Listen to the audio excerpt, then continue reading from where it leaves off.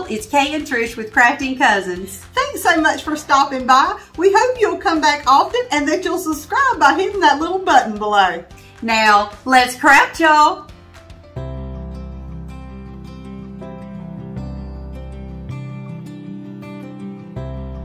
Hey y'all, it's Trish. For this project, I'm going to use this piece that I picked up from Goodwill Outlet for 29 cents. I'm not sure what it was originally, but it is solid wood, and I think once we remove the paper from the front of this, it's going to be perfect for this project. Some silicone molds that I picked up from Amazon, some Sculpey air dry clay, some ribbon that I got from the Dollar Tree, some Waverly chalk paint in white, ink, and maize, these cute little daisies that I got from Dollar General, and some leftover leaves from other projects, graphic illustration markers, and a Jot permanent marker from the Dollar Tree, sawtooth hanger, one of these home words that I got from the Dollar Tree, there's 2 in a pack, some paper tape, but you could also use painter's tape, some super glue fix-all adhesive, this wording that I printed off on my computer, it is in the Bumblebee font. You could also freehand this. A gold glitter glue stick from Dollar Tree, and my glue gun and some glue sticks. So the first thing I knew I needed to do was remove the paper from this. I was afraid that if I painted over it, it would buckle up or bubble, and I didn't want to have to deal with that. But I'm telling you, I tried everything. I tried my hot glue gun, that didn't work. I got my sanding block and it was coming off, but not fast enough. So I took it outside and used my electric handheld sander. Once I got all the paper off and it was smooth, I'm going to take my Waverly chalk paint and I'm going to give the whole thing a really good coat. I did do the front, the back, and all the sides. Y'all know I like for my projects to look the same. And then once it dried, I went back and did some touch-up. While that is drying, we're going to go ahead and make our clay pieces. I take my cornstarch and use a brush and get it down into all of my little molds. This is going to keep my clay from sticking in there. Then I'm going to take a piece of my air dry clay and I'll work it in my hands for a few minutes, and then we're going to press it down into our mold. You want to make sure you get it in there really good so that all that detail picks up. Now I'm going to take this little spatula thing that I have. I got it from the thrift store too, and I'm just going to clean off the back of it, making sure that it is smooth and straight across. Once you get all of these in there and get them cleaned up, all you have to do is flip them over and they pop right out. Now we're going to set them aside and let them dry. While those are drying, I'm going to take my paper tape and I'm going to put a piece right across the center of my board. Then I'm going to take my white Waverly chalk paint and go over just the edge of this so that my other paint doesn't bleed up under it. We're going to let that dry, and then I'm going to use my maize chalk paint and I'm going to give the whole thing a really good coat. It did only take one good coat of this, and I did only paint the top of it. I did not want it on the sides. We'll get this on here and then we're going to set it aside to dry. Now I'm going to take my maize paint and I'm going to paint my honeycomb piece, and then I'm going to paint just the bodies of my bees. Now I did only do the bottom part of this because when I looked online, that center part is actually black and just highlighted with some yellow. We're going to make sure we get those on there, and then I'm going to take my ink chalk paint and I'm going to paint the center section of my little bees, their head and their legs. Now you do kind of have to be careful with this because it's easy to get it all over it if you are not. I'm also going to use my ink chalk paint and I'm going to paint the top part of my home word. I didn't do the sides of this, I only did the top, and then we're going to set it aside to dry. Once the paint is dry, I'm going to take my Waverly white chalk paint and I'm going to go over the wings on my bees. Now the clay is white and you could leave it just like that, but I wanted it to be a bright white instead of an off-white, so that's why I went over it with my chalk paint. Now I'm going to use one of my permanent markers and I'm just going to go over the very top of my honeycomb. This is just going to define it and give it some dimension. Now we'll use a small brush and some of our yellow and just kind of highlight the very top of the center portion of our bee. And then I'm going to use one of those smaller permanent markers. These are my graphic illustration markers. And I'm just going to kind of clean up there at the top of the bee. And I'm also going to give him some stripes on his body. I did notice that there was some texture on those wings, so I'm going to also use that small marker and highlight that. Now we will remove our tape from our board since our paint is dry, and I'm going to take my ruler and a pencil and I'm just going to go around and make marks all the way across my board. This ruler is about 1 inch thick, and so I thought this was a good measuring. And you don't have to be perfect with this, because as you see, I'm going to take my finger and smooth these in, and this is going to give me a shiplap look. Now to transfer my wording onto my project, I'm going to use my favorite method where I take a pencil and I scribble all over the back of this. Then you place it where you want it on your project and trace over it. This is just going to transfer it onto your project. Now this is a really simple font, so it would be easy to just freehand this, but y'all know I don't trust myself. Once I got this transferred, I'm going to use my Jot permanent marker and fill it in. I love these markers. You get 2 or 3 to the pack and they work perfectly. Now we're going to put a hanger on the back of this, and I did add some hot glue because I was afraid my nails would go all the way through, and this bulked it up just enough that I didn't have that issue. We'll nail our hanger onto the back. Then we're going to flip it over and take our home sign. I'm going to use some of my Fix All adhesive on it for that strong hold and some hot glue for the fast hold, and we'll glue it right there onto the yellow section. We'll take our little bee, the one that was the largest, use some hot glue and glue it right after the 2. I wanted to make a bow for this, and I love this ribbon that I found at the Dollar Tree. I think the one with the bees is so cute. I did a 5-inch tail, and then we're going to make 2 4-inch loops on each side. You'll see me twisting this, and that's just so that my words were right side up on both sides. Now we're going to use that yellow ribbon, and we will make a 4-inch tail, make 2 3-inch loops, 1 on each side, and then another 4-inch tail. We'll pull that off and use a piece of twine to wrap around the center and tie in a knot. Trim that up and then dovetail our ends. That just means we're going to fold it in half and cut it at an angle. We'll use some hot glue and attach this bow a little off center to one side. I did have to trim up that tail a little more because it was covering my bee.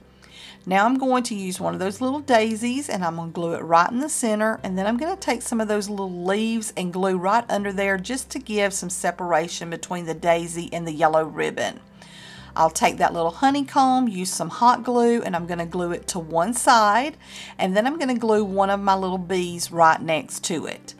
I decided that I should probably smooth out the edges on this and just kind of make it blend like the rest of it. So I took my pencil and I go around the edge and just kind of scribble on it and then smooth it out with my finger, and now it matches my shiplap. I did decide that I wanted some honey in my honeycomb, so I'm going to use that gold glitter glue stick, and we'll fill in each one of those little sections, let it dry, and with that, this project is finished.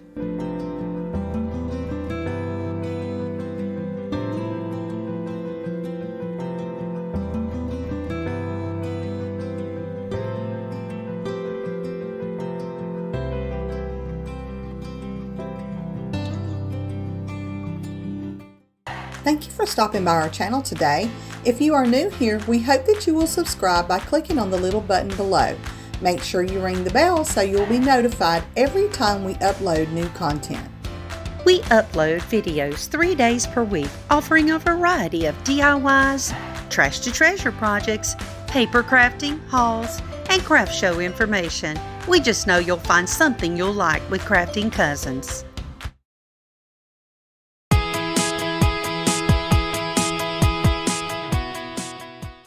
Hey y'all, this is Kay. For this project, I'm going to be using one of these 14-inch grapevine wreaths that I got at Hobby Lobby. I believe it was $4.99, but I got mine a long time ago when they still had a coupon. I'm going to be using some wired ribbon. I got most of mine at Hobby Lobby, but I got some of it at craftoutlet.com. I'm also going to be adding in a yellow with white polka dots. I'm going to be using these two sunflowers. They're quite large, and I made sure that they didn't have a lot of orange on them because that looks more like fall sunflowers, but these will be the kind that will be in the height of summer. I'm going to use a couple of these white flowers that I just pulled from my stash.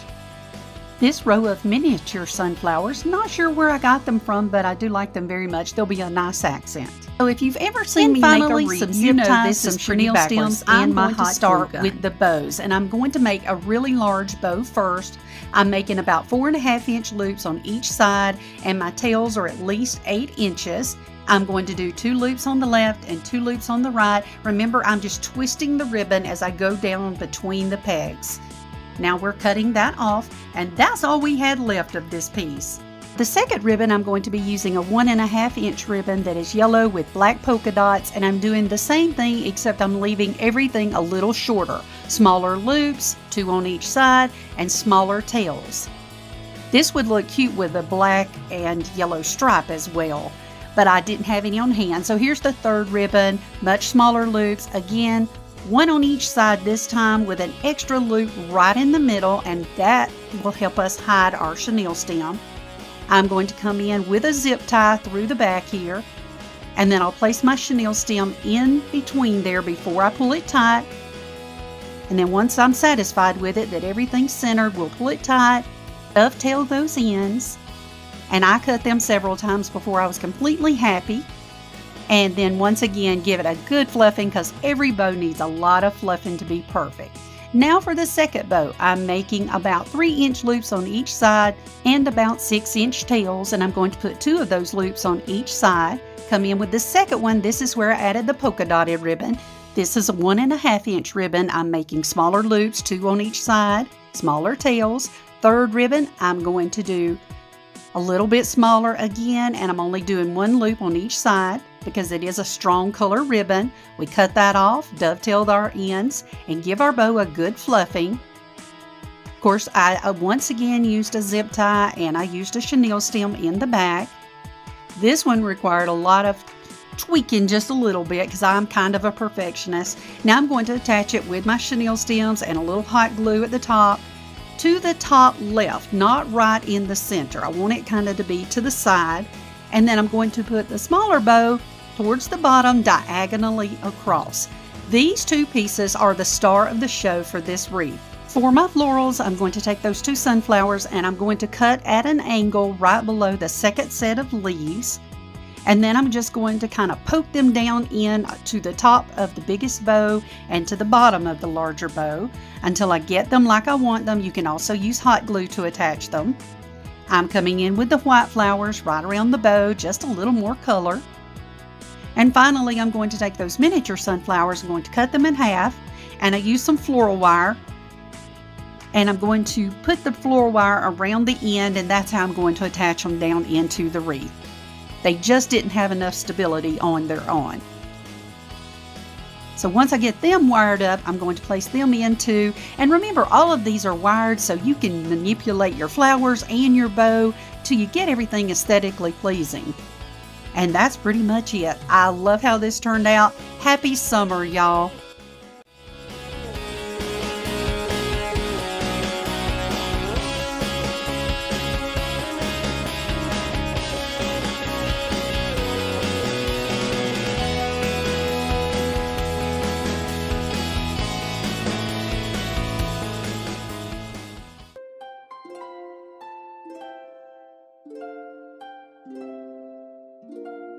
Hey y'all, it's Trish.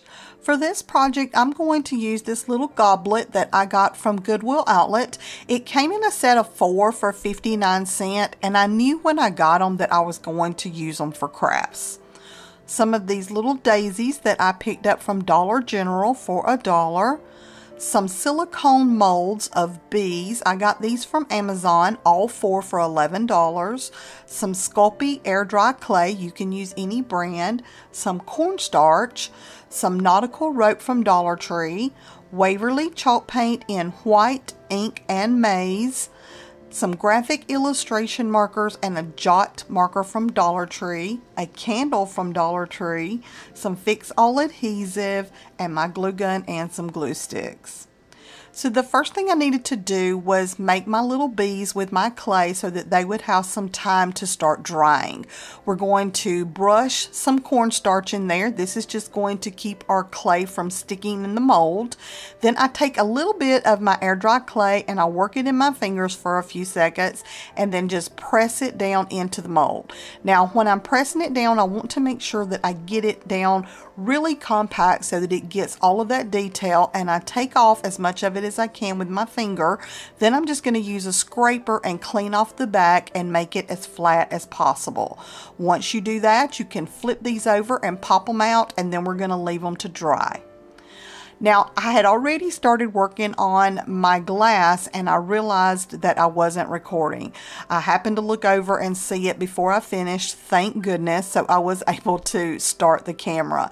All I did was separate my rope. It comes apart in like 4 different pieces, and then I just start gluing it around my glass.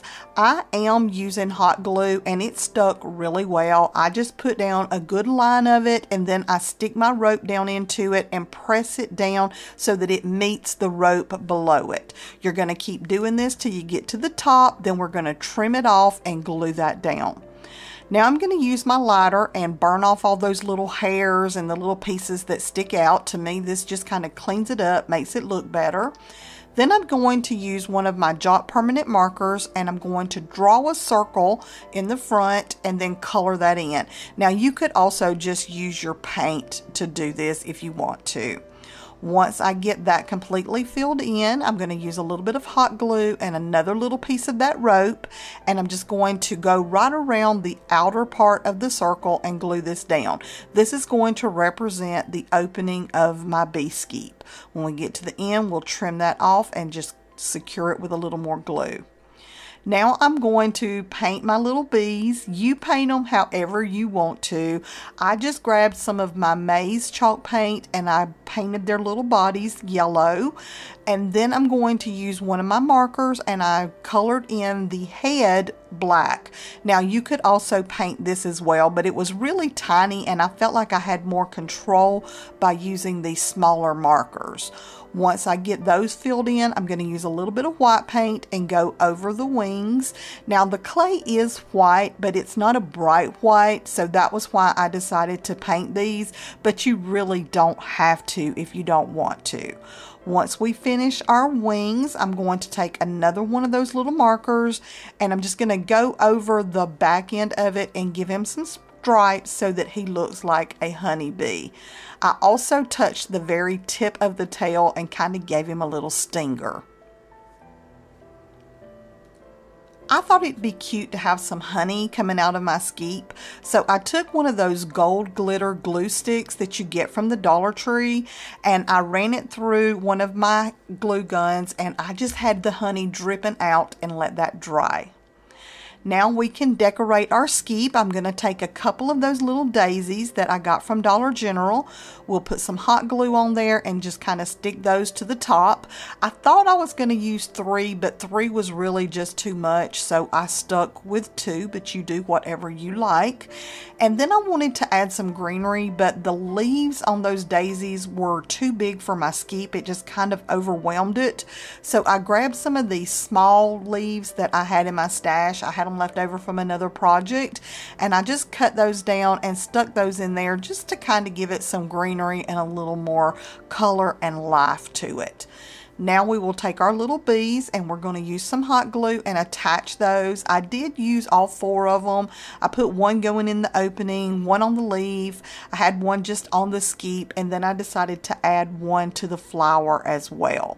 Now all we have to do is add our candle, and with that this project is finished.